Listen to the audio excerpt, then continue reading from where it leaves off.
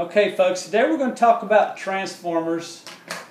All air handlers have a transformer.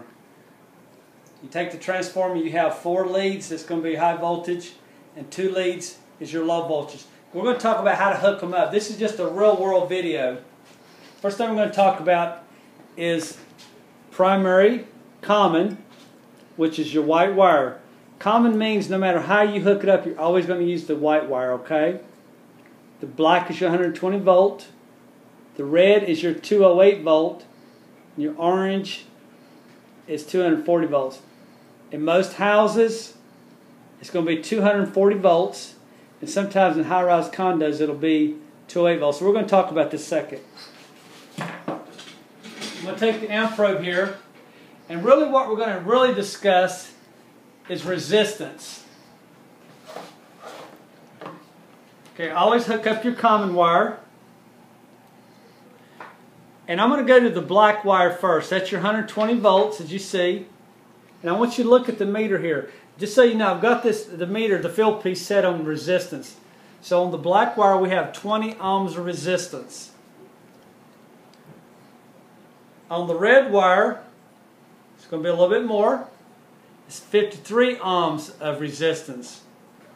On the orange wire, it's going to be even more because it's 240 volts. So what that means, the higher the resistance, the higher the voltage, the lower the amp draw is what that means. So 66 ohms. So when you get out there and you check your field piece, with your field piece, and you check your voltage, you just want to check your windings. Let's go over here to the 24 volt side.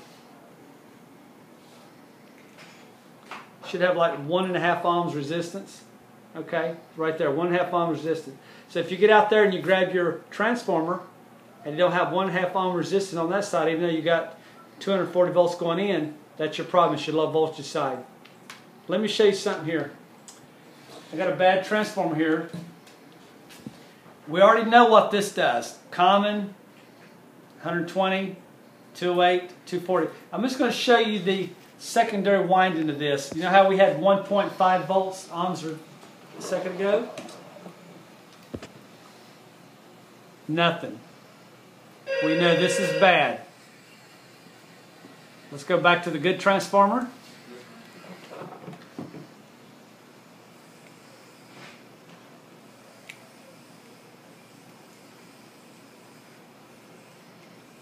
We know this is good.